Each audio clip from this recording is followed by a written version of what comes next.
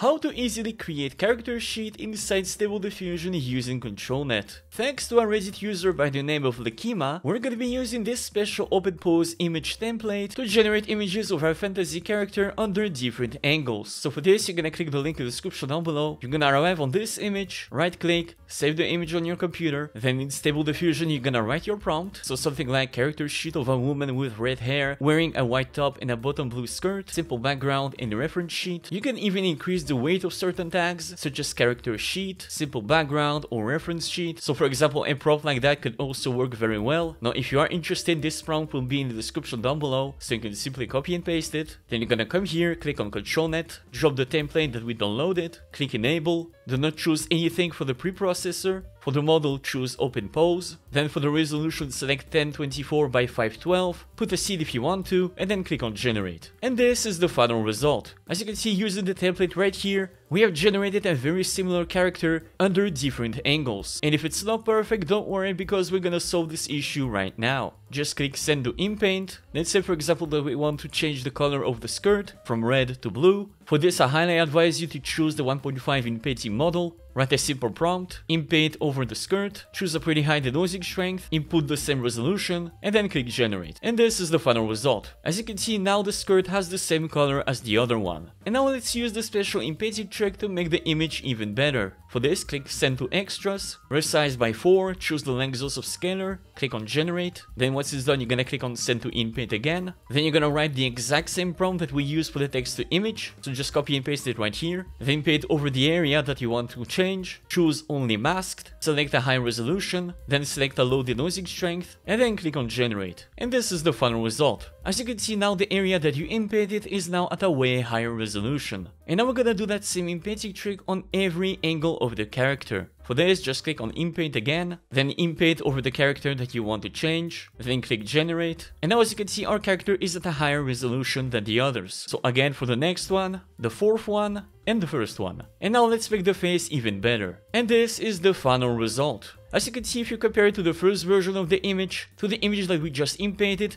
there is a real huge difference between the images. And we have now created a fantasy character under different angles inside Stable Diffusion, using a simple openpose template. So there you go, definitely try this out yourself because it's really cool. Alright, see you soon, bye bye.